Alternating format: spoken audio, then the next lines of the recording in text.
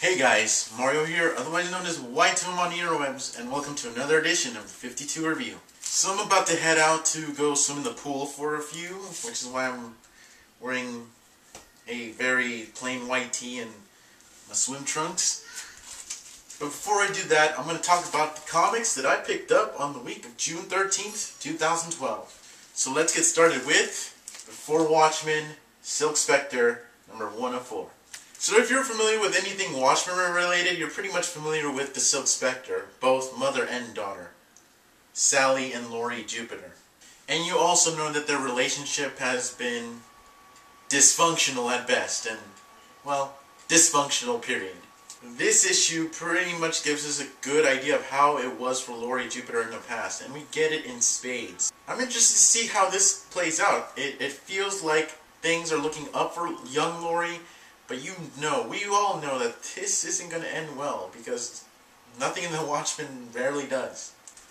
It is really well written by Darwin Cook, and I really love just the look of it. Again, very Watchmen-esque, I guess that's a word, but you know what I mean. Now, as always, the Watchmen's kind of like a literary masterpiece, so if you're looking for any wham bam thank you man type of action, you're obviously reading the wrong comic book. But if you're looking for some intense character development and just some heavy stuff that you know is going to lead on to some even more heavier stuff, then I recommend Silk Spectre number 104. So far, I am impressed with the Before Watchmen comics. We have another one coming out real soon, which focuses on the comedian, so that one should be interesting to see. And more than likely, totally depressing. It's pretty nice. Pick this one up. Next up is Batgirl number 10. Despite the fact that I threatened to give Batgirl the axe probably like twice, it has somehow survived. And it's gotten slightly better, enough for me to, well, stay in my blade. And I have to admit, I really enjoyed this issue. It's setting up for the next story arc, which I hope is longer than 2 issues. You know what I mean if you've been reading Batgirl for the last 2 issues. Have to admit, Gail Simone seems to have finally found her stride, and I'm glad to see it. Although Adrian Seoff's artwork is definitely missed in this series, I really hope he comes back. And for those of you that tend to be the ones that correct me or point things out to me, would you mind telling me if he is coming back? We get introduced to a bunch of meta-human villains who apparently have a goal, a vision for a new Gotham full of justice, so I guess you could say they're vigilantes. But Batgirl has every reason to feel iffy about these guys, especially when their leader, known as Nightfall, shows up. Now, we've heard this name before, but I can tell you right now it has nothing to do with Bane, as far as I can tell anyway. What does this group intend to do? What does Nightfall want? And what are their plans for Batgirl? This is all stuff that has been laid out on the table. Here's the foundation for the story arc, and I hope it does well. This issue was pretty good. Next up is Batman and Robin, number 10. I have to tell you, I'm really loving this series.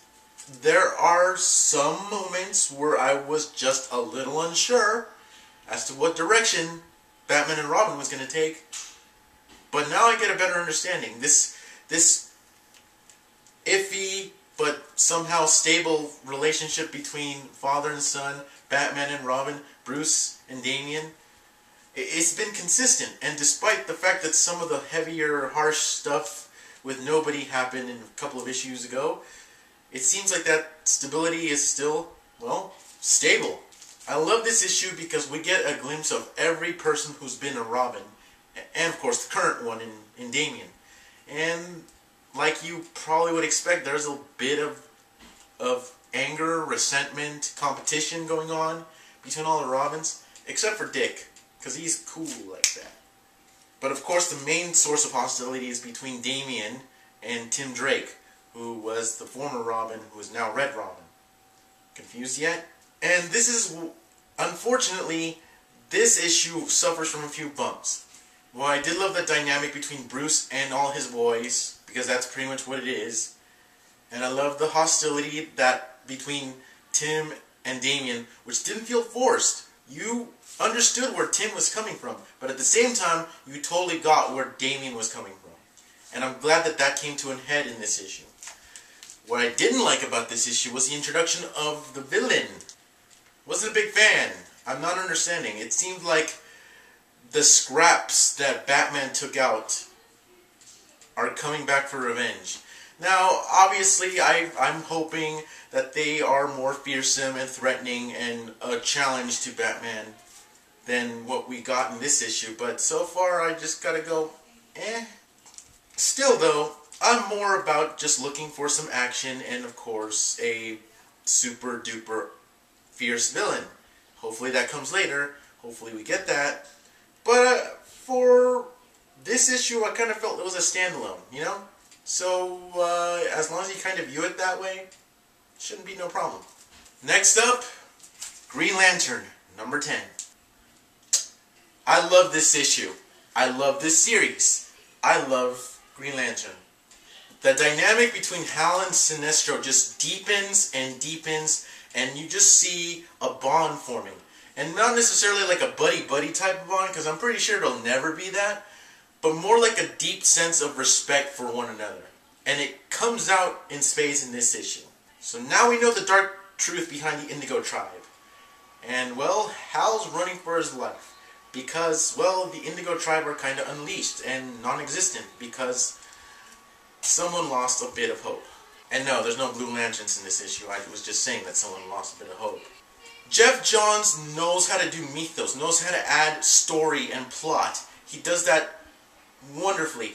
His second strength is character development, and it's here in spades. The dynamic between Hal and Sinestro, as I explained.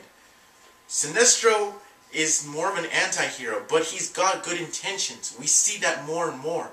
We know what he's trying to do, and I cannot tell you how glad I am that Hal, while he not completely intertwined with Sinestro's methods, he at least is on the same page as to why Hal should help Sinestro.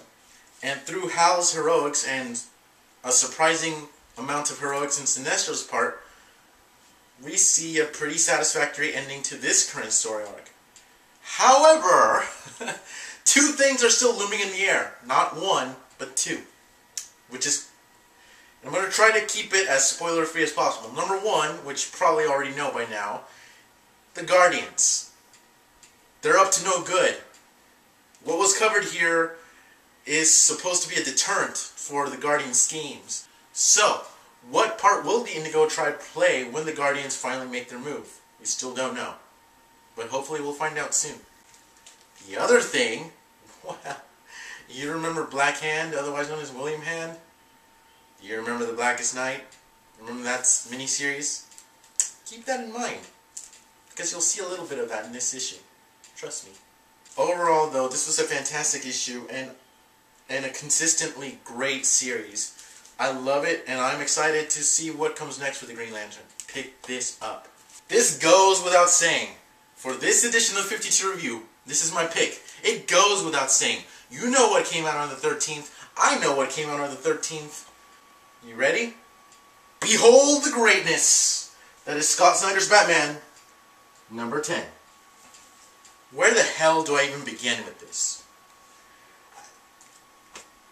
So, for those of you, and myself included originally, who were very skeptical as to how someone can bust out with an 11-issue story arc and keep it consistently good and keep you consistently on the edge of your seat.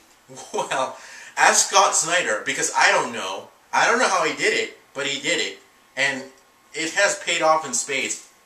This is by far, this issue, well, issues before this, but this pretty much has infinity times reinforced my opinion that Batman, this series of Batman, is the best series that I think DC has going for it. Now, you may have your own opinion, and feel free to comment on that if you do, but in my honest, true blue opinion, this is DC's biggest and best gem that they have. Maybe Batman Incorporated might take that away later, but for now, this is it right here. So, after suffering through a hell of an ordeal in a few issues, Batman finally has the advantage. He finally knows the location of where the Court of Owls is meeting. and finally goes to confront him. However, it's not as simple as it sounds. It really isn't, because we get one more huge plot twist near the end. Folks, I was anticipating a lot of things in this issue, but this one I did not see coming. Now, I know what you're going to say. You're going to say, but Mario, or Y2M if you're cool, but Mario, this is kind of a cliched plot twist. And I'm going to say to you, you're right. But the thing is, in Batman, you just don't expect it. I didn't expect something like this to happen. Did you?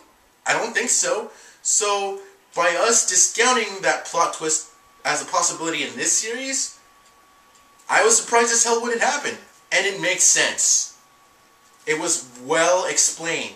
The plot twist was well explained. There was no room for error or doubt or a loophole or plot hole or any sort of holes. It was explained. We got a glimpse of the past. The backup reinforces that as well. The backup story in this issue, which again was a wonderful read.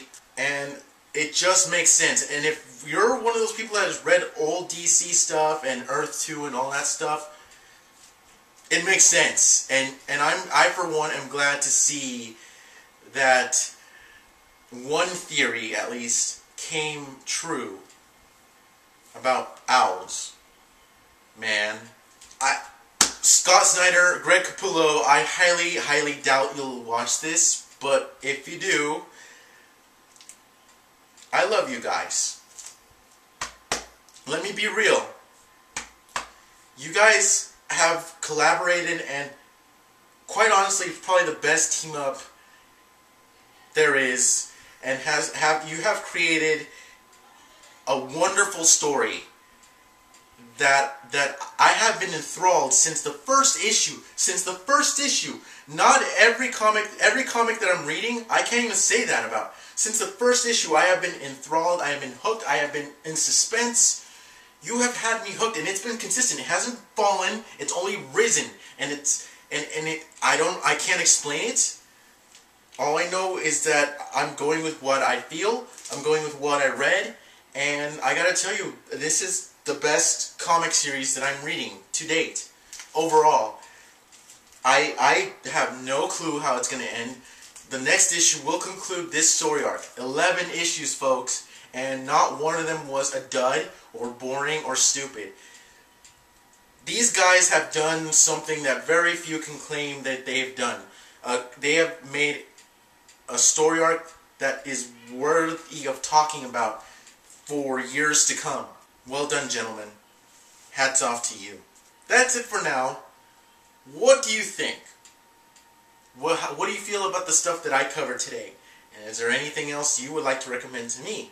Like leave a review or a comment or a question or whatever on the commentary plot. I do read them, and I do try to get back to them as soon as I possibly can. Once again, guys, thank you for bearing with me in these uncertain times. Hope I put this out on a reasonable time, and I hope to see you around the same time next week. Thanks for watching, thanks for subscribing. Live Nerdcore, Y2M out.